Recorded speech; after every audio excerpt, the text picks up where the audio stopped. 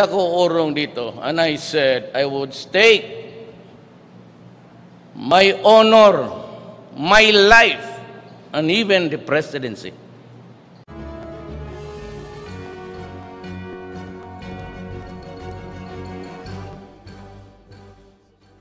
Good morning, MPC. Happy Monday. Let's now have Presidential Spokesperson and Chief Presidential Legal Counsel, Salvador Panelo. Good morning, sir. Good morning, Malacañang Press Corps. Today is my birthday. Nobody's greeting me? Happy birthday!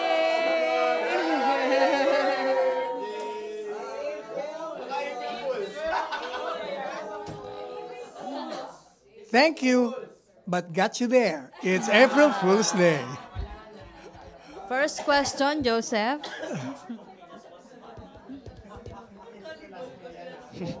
Kumanta talaga kami, sir, di ba? Sir, okay. First, sa China, you're meeting with, he's going here for a courtesy call. April Fool's Day? No, seriously. Yeah, I think You know so. that- Yes, he'll be coming. Okay, because... 2:30 p.m. Agenda? He didn't tell me. So He nagpasabi didn't tell lang. me. Basta sabi niya, he will visit me. Are they taking over? Sorry. No, but sir, any matters that you want to raise with him? Well, Or them? di ba, there were issues raised in the South China Sea. Siguro I'll raise that. Like what, sir? Specifically, there are a lot of Yung issues. sa with that. fisherman, di ba? Kung totoo yun. Yung sa mga vessels, Militia. hindi naman circling. Hindi naman pala totoo yung circling. Talaga ang ABS-CBN, mahilig mag... Nasaan ba yung... So what do we know, Kailangan sir, as far as that is concerned? Because I want to call Maybe the they're attention... tumbling or something? I will call the attention of that reporter. Ang ABS-CBN. No, hindi. Ito, I'll read to you. Sinabi sa akin. Okay. Hindi, importante yun kasi nagiging unnecessarily raises some serious alarm. Hindi naman pala umiikot, naka-standby lang. Nandun lang naka-standby, nagmo-monitor siguro. Monitoring. Okay, sir. Game. Teka. The reporter, referring to the ABS-CBN reporter, sino ba yun? Sembrano? The reporter made an exaggerated report by distorting the total number of Chinese fishing vessels monitored in Pag-asa Island.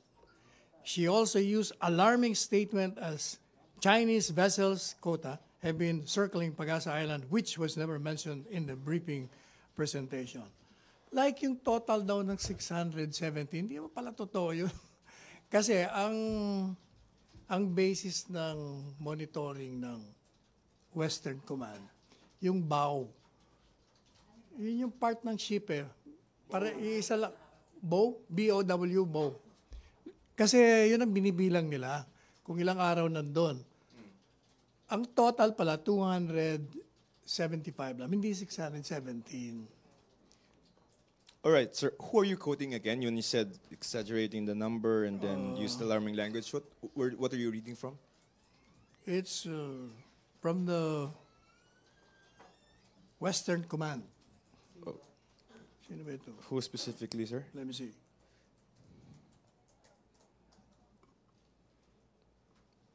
Vice Admiral Rene Medina of the Western Command. Vice Admiral Rene.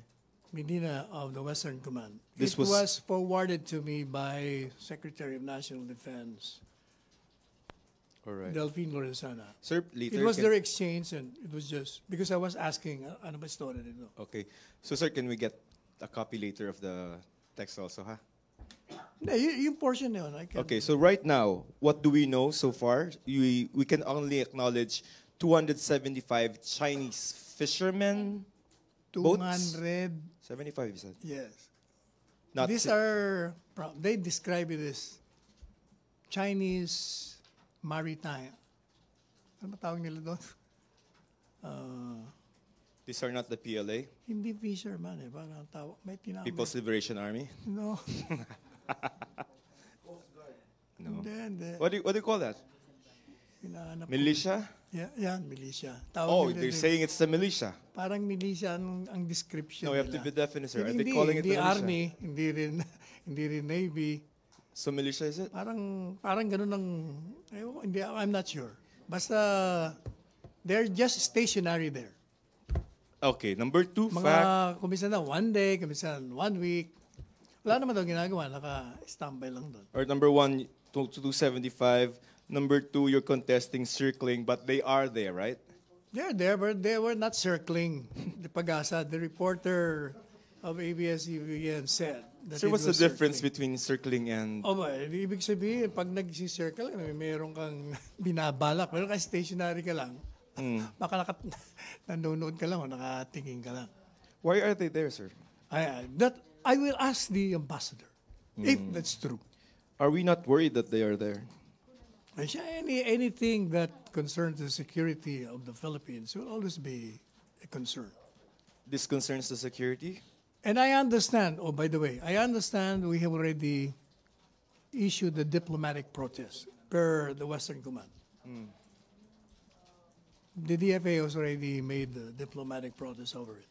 Over what incident, sir? 'Cause there are a That lot. incident on the so-called vessels being stationed there. Would you know the date of the filing? No, I don't know. I will have to ask the DFA. Okay, yun muna, sir. Follow-up, Ina? Sir, if nag-file na po pala tayo ng protest, then it would imply that we see something wrong with their Oh, presence definitely. Kasi the mere fact that they're there and just staying there for a week, bakit? Anong ginagawa ninyo dun? there. Okay. Are you going to ask the Chinese ambassador to perhaps get the vessels out of there, of the area? Now, we will ask if this is true as far as they're concerned. And number 2, if it is true, what are they doing there? But wouldn't we file a diplomatic protest without verifying if it's true or not?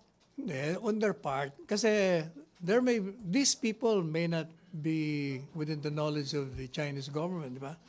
Hindi rin natin alam eh. Kung yun, kasama nila, inutusan nila, part of their group. Sir, there was a report that came out over the weekend quoting a BFAR official telling What's Filipino... BFAR again? Bureau of Fisheries and Aquatic Resources, telling our fishermen to avoid panatag shoal. Tama, panatag, ano? Panatag shoal for the meantime para daw makaiwas ng, well, medyo vague yung statement, makaiwas ng some incidents. So what is that? Bakit ganon? Why are we telling our fishermen not Hindi to ko alam. fish We there? will ask BFAR. I have not received any report on that yet.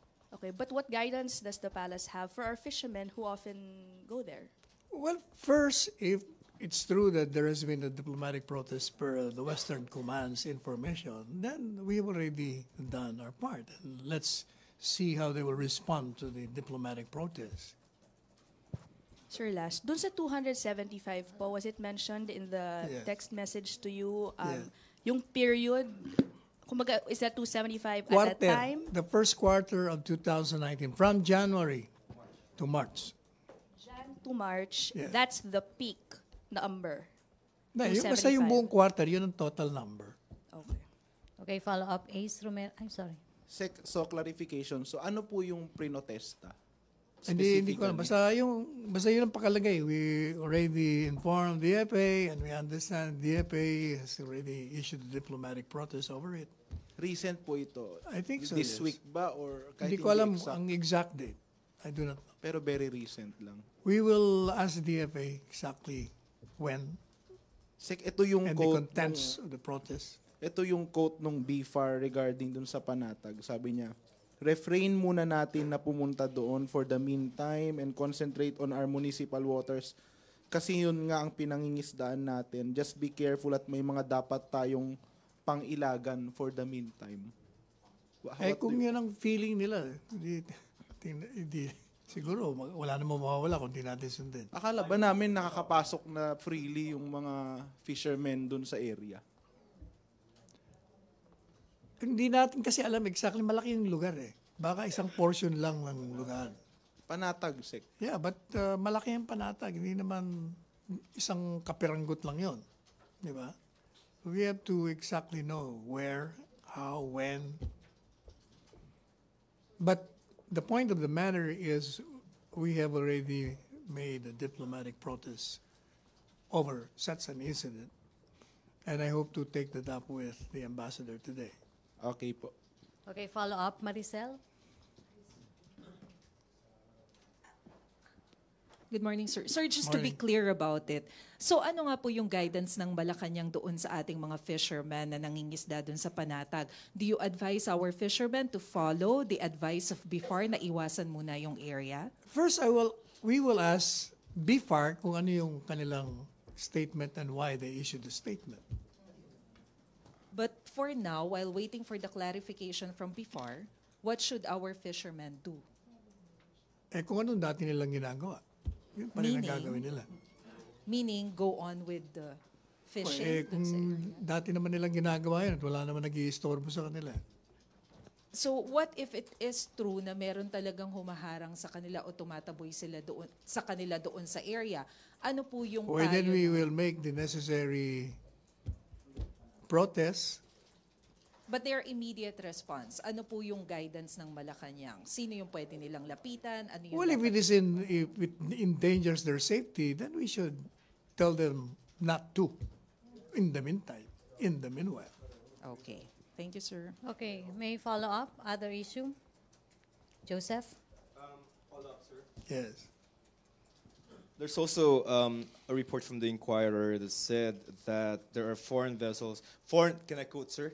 This is another official, Marine Lieutenant Colonel Elpidio Factor, who is the AFP Western Command's Assistant Chief for Unified Command and Staff for Intelligence. Anyway, so he said, and I quote, foreign vessels monitored in Pag-asa Island are all fishing vessels deployed in the vicinity of the sandbar. The highest number of Chinese vessels recorded in a single day was 87 last February 10. But we are willing to acknowledge so far that there are Chinese vessels in that area, yes? We're not contesting that fact. If that is what they said, Are we going to raise this with Ambassador Shao later? yes, I will ask him. Because it concerns us because, again, for soundwave purposes. But it concerns our fishermen's safety as well as our security. Anything that we would ask the Chinese government to do with regard to this? No, we will ask them first why. Okay. First, if they acknowledge such fact as determined by us.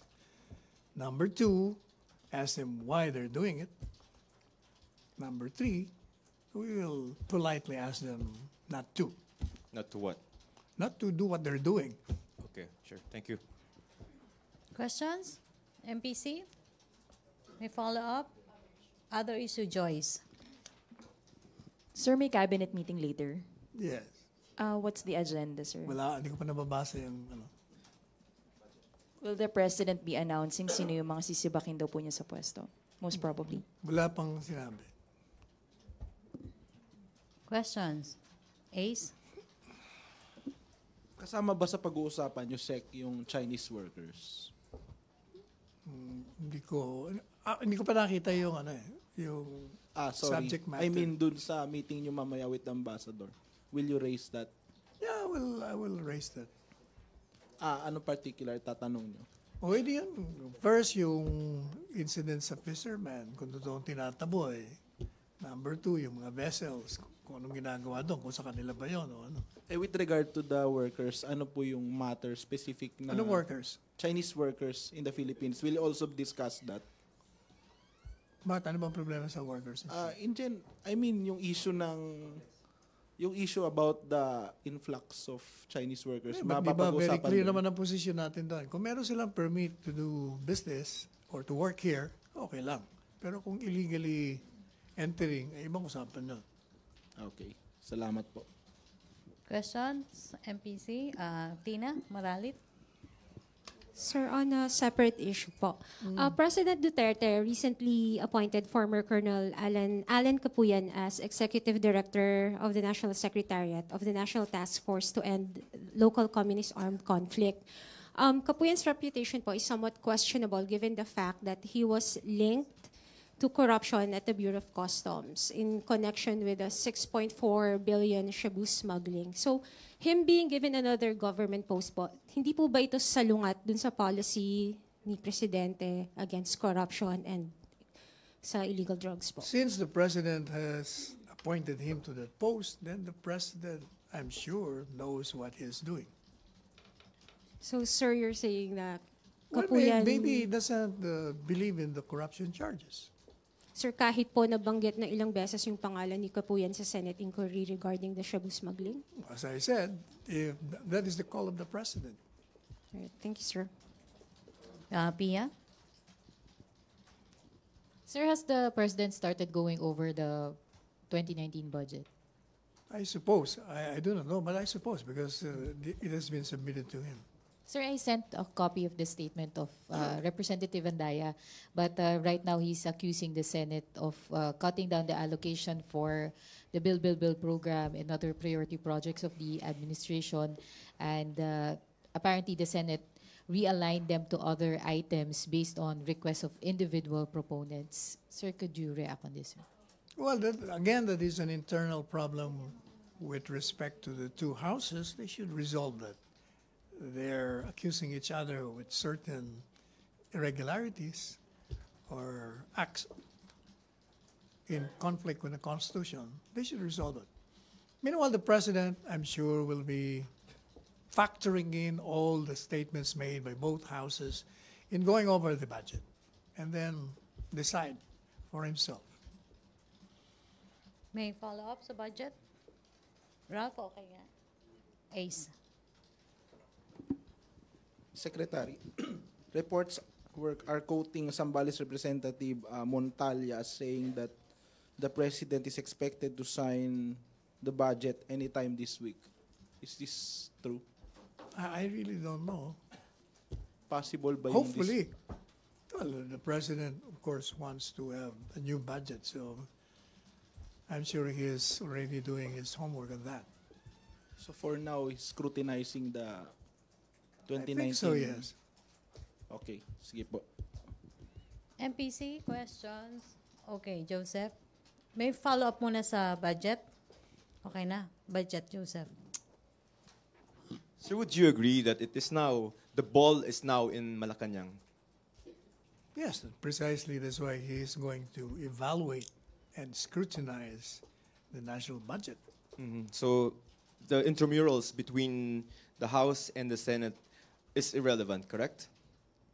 Not necessarily, because they're raising constitutional issues among themselves. And that will be factored in the consideration of the President's signing or vetoing the certain provisions of the budget. Do you think, sir, that the President is in a precarious situation in the sense that if he signs this, he's going to sign an illegal document that contains potentially corrupt laden provisions? You're assuming that the document is illegal. I already said that anybody who says that it's illegal, it's an opinion. It's only the Supreme Court who can finally say that it is illegal or not. It's just an opinion. And the President will make the determination. And if he's he- as I Correct. said, he's a lawyer, and he'll know whether a document or certain provisions of a document is illegal or not. Would the palace ask for the list of these realignments from the Congress, from the House? I think the Senate has already made such statement, and the House also made enumerations of alterations or amendments to the budget. So there is no need for that. It's published. Sir, yung pong last na lang. Some are saying that if he signs this is going to be a culpable violation of the Constitution. How can you say you don't even know whether it's illegal or not? Again, it's an opinion. If it's an opinion, so it's not a final say on the matter. The Supreme Court will be the one to resolve that. Okay, sir. Okay, may follow-up? Ina? Questions? Jenaline? Hello, sir. Sir, will the government support an investigation into the killing of 14 farmers in Negros Oriental? Because some groups say this was a massacre and not a legitimate police But we have operation. already reported that it's a legitimate police operation. The search warrants were issued by a competent court, and they were implementing that. And the 14 of them fought with the law enforcers, and they were killed in the process. 12 of them were arrested and are now doing the process, legal process. Sir, some say that the government is deliberately targeting farmers with supposed links with the communists. Is this true? You know, that is the usual statement issued by those who are linked with the Communist Party of the Philippines. But the fact remains is that the people subject of a search warrant have been identified as suspects in certain ambushes, assassinations, assassination attempts. So it's police operation and backed up by documents. And the courts believe in them. And that's why they issue these warrants. Okay, Pia? Sir, can we get a palace reaction on the recent takedown of Facebook of a network of Facebook pages and accounts organized by President Duterte's social media manager, Nick Gabunada? First, I don't think the president has anything to do with those Facebook accounts, which was initiated during the campaign or even during the assumption of his presidency. He doesn't know anything about it. Even if Nick Gabunada is his social media manager in the I do 2016 not know whether campaign. he is a social media manager. During the campaign? I do not know of that appointment. First time I've heard of that. Pero sir, can you say that social media played a big role in the election of President Duterte in 2016? Social media, but both sides are or were very active during the campaign. So still the people who decided, and most of them are not with social media. The overwhelming majority that voted him into office, I don't think they have Facebook accounts and whatever. But These are the masses. But is the president aware that he benefited from these social media accounts organized by Nick Gabunada? You must remember that since both sides are active, you will never know whether you benefited from that or you lost in the fight. These are between the two sides. To my mind, what is important is overwhelming mass of our people voted him into office, and majority of them are not into social media. These are the masses. And the campaign promises of the president as a candidate resonated with them. That is why they elected him into office. So mananalo pa rin siya, sir, even without social media. So the contribution of social media Definitely. His time was just right. The Filipino people needed somebody like him, and his entry was just the appropriate time.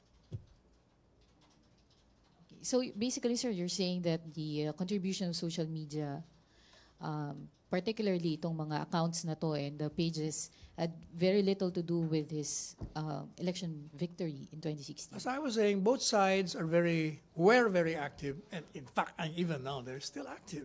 But as far as si President Duterte po is concerned, not taking into account the other side. The president is not, hindi siya yung tipong interesado sa sa mga Facebook account. Hindi siya yun eh. Siya yung tipong he'll just give you his policies and then enforce them. Ganun siya. It doesn't matter to him whether you criticize him, you assassinate him. Wala sa kanya eh. Hindi siya bothered nor disturbed nor distracted by anything that will be an obstacle to his goals as President of the Republic. Sir, there were several reports way back which claimed that President Duterte benefited from these kinds of accounts weaponizing the internet or social media. He benefited because these accounts pushed fake news or attacked his political opponents. What do you say about that, sir? But as I said, both sides were active. So both sides could have benefited from those interchanges. So you're saying more so President Duterte because he actually won in 2016? It could have contributed. Pwede rin namang hindi. More on the masses ang boto sa kanya. Ilan ba do we have a survey how much ang social media? Come again? 90+% of Filipinos are on Facebook. 90%? You must be kidding. Sir, ito na lang. Did government money fund No, I do not think fund so. this network? No. I said the president has nothing to do with that. And we will not allow that. Yeah, thank you, sir. Rosalie, may follow-up doon? Oh, Rosalie. Sir, good afternoon po. Sa meeting niyo po kay Chinese Ambassador later, mapag-uusapan niyo po ba about kay Michael Yang? Maybe I will raise that as an issue. As Particularly- subject matter, unless he doesn't want to talk about it. Paano pong raise the issue, sir? Will the palace give Michael Yang a chance to clear his name and talk to the public? Akala ko ba clear na ng PDEA sa PNP chief? Yes, you mentioned Sabi nga that. nila, hindi nga nila alam kung the same person ang being referred to. So, sa tingin niyo po, there's no need for Michael Yang to clear his name sa public? Hindi ko alam. That's for him to decide for himself. I'm not concerned. But na-meet na po ba ng Pangulo ulit si Michael Yang after the allegations? I do not know. I have no personal knowledge. Sir, what can you say about those who are saying na Michael Yang can be another Peter Lim, nakipag-meet kay President and then later on may allegations ng drug links and now fugitive na po? That's an opinion. An opinion. Yes, sir. Pero is there a possibility na magkaroon din po ng mag-release ng HDO or immigration watch list against Michael Yang dahil po sa mga allegations? Wala namang they have to prove whatever charges they have with Michael Yang. If it's true, then file the charges. We cannot be doing this in media or social media. Another question. Last, sir. Will you encourage Michael Yang to attend Senate investigations regarding the allegations That's for against him. My encouragement or discouragement is irrelevant. As a former He's economic the advisor person po. involved, so he decides for himself. He looks for a lawyer, not me or anybody else in this government. Bilang isang dating economic advisor ng Pangulo, will Well, you even then, encourage? that's for him to decide, Rosalie. That's for him to decide. Thank you, sir. Okay, MPC? No more question? Danielle, PTV. Sir, good afternoon. Sir, Yes. possible din kaya talakayin sa cabinet meeting yung pag-release ng narco-celebrities? Hindi ko pa alam kung anong subject matter. Pero sir, I will know that an hour before the cabinet meeting. We will be given the subject matter. Thank you, sir. Okay. Questions, MPC? Joseph, no more? I'm trying to look for the data. MPC Ace? Okay na? Okay, thank you, Chief Presidential Legal Counsel and Presidential Spokesperson Salvador Panelo. Thank you. Thank you, MPC. Back to our main studio sa Radyo Pilipinas and People's Television Network.